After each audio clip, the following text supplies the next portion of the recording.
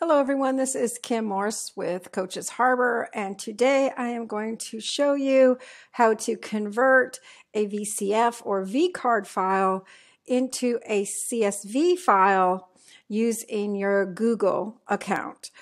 So in order to move contacts into your Harbor marketing, they need to be CSV files, and there are some programs or systems that when you export those contacts from those systems, they will be VCF or VCard files. Also, if you're importing anything over from your phone or your tablet, those would also be VCard files.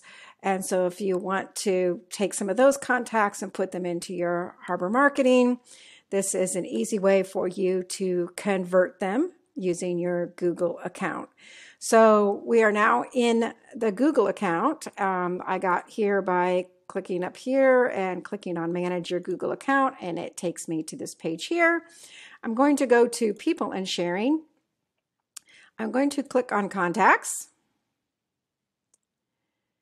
And this is going to take me to my contacts. And so what I want to do now is I have exported a contact list from another system, and they are in VCF format.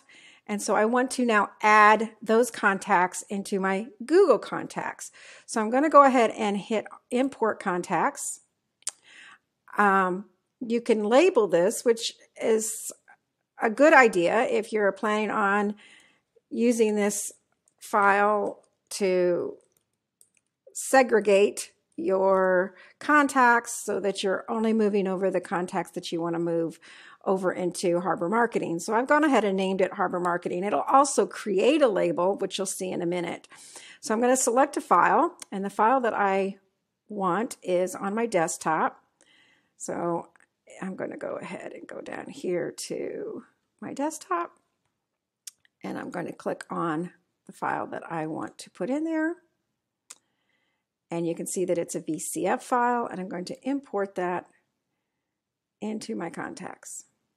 And so see, now it's created this Harbor Marketing label. It's also created this label of imported on this date. Okay, so that's pretty cool. Now, if there's any other contacts that are in your Google contacts that you want to add to this, you can just move them, select them, and move them down into this label, whichever label it is that you want to use. So this imported 4 different contacts that I had here. So now I'm just going to go to Export, and I can export these that it just imported, or I can go ahead and click on the Harbor Marketing label there. I am going to click Google CSV, and I am just going to hit Export. Now this is going to create a file here, and this is the file that we are going to use when we go ahead and import into the Harbor Marketing. So if I right click on that, it's going to show me, I can hit Show Me in Finder, which on Mac, that's where it's saved.